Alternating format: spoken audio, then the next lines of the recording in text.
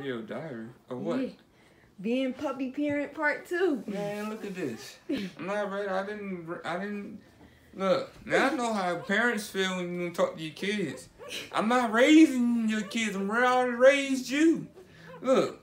Now you, look. Alright, we surviving.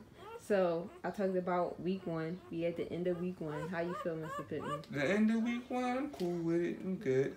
Positive. Everything flowing good. Everything look good. They look good. Feel like they healthy. How have you survived sleeping? What sleep? I'm up at 4 o'clock in the morning every night. Feel like I don't get no sleep. How did you feel being there for the birth this time? For the birth? Yeah, that's different. That was weird.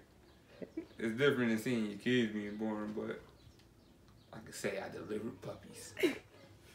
And how do you feel your second time around? You feel more prepared, more knowledgeable? More confident with it, more understanding, know what to look for and stuff like that.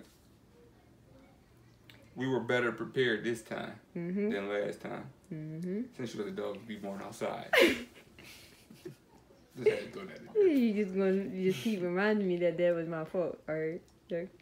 That's how it was gonna go. Yeah.